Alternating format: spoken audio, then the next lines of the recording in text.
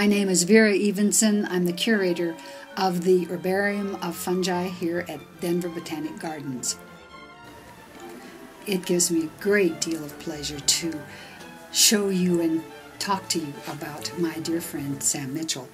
Dr. Dwayne H. Mitchell was born in 1917 in a farming community near Winchester, Kansas. A brilliant student, Sam attended Geneva College in Pennsylvania, won a scholarship to Harvard Medical School, graduating cum laude in 1943, just in time to be inducted into the Army Medical Corps. After serving overseas, he completed his medical studies and eventually established an internal medicine practice in Denver, which lasted 40 years, ministering to over 20,000 patients, teaching and doing medical research. From his farm background, Sam was always a great nature lover. One of his family campouts with his boys, Scott and Kirk, he discovered an abundance of beautiful mushrooms in Colorado's high country. Right then and there, he decided to try to identify them. Finding little help locally, he began his own studies, typical of Sam, and eventually founded an herbarium of fungi here at the gardens a few years later, as well as a mushroom study club. That club turned into our own Colorado Mycological Society, one of our most active plant societies here at the Botanic Gardens. The herbarium of fungi he founded is the same one we have now, but however with over 24,000 specimens representing at least 2,000 taxa.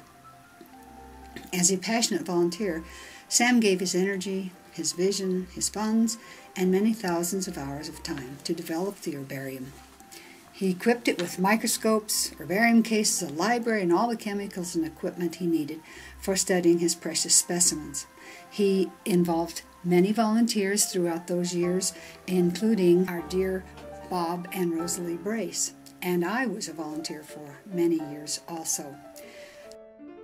During Sam's 25 volunteer years, he wrote or co-wrote 2 scientific books, many national journal articles, taught mushroom identification courses, worked on a national level to develop a plan to identify mushroom poisonings for the Rocky Mountain Poison Center, and collected and identified over 8,000 mushroom specimens on his own. Well known for his acute analytical skills in both mycology and medicine, his passion for the fungi, his broad understanding of the web of life, Sam's life epitomized the synergism of the amateur and the professional. He summed it all up by stating, "I practice medicine to make a living and study mushrooms to make living worthwhile." Just as our vascular plant herbarium is named for its volunteer founder, Catherine Kalmbach, it has been my greatest wish to name the DBG fungal herbarium for Sam Mitchell. An endowment was established once the collection turned 40, and many people contributed in his honor, with the goal being that once a minimum endowment was achieved, we would name the herbarium for its founder. Sam had a very successful herbarium. One of the reasons that it continued for so many decades was he had loyal volunteers. We are honoring Bob Brace in this endowment. Over half of the donations were given in his memory. He passed away in 2008. He was remembered for his wry humor, his work attitude. He was our engineer in our lab and did all kinds of things. We were extremely pleased that these donations were made in his memory. It gives me immense pleasure to honor an incredible volunteer, Dr. Sam Mitchell, one of a few dedicated volunteers who first established Denver Botanic Gardens as a research institution. My mentor, my teacher, my friend.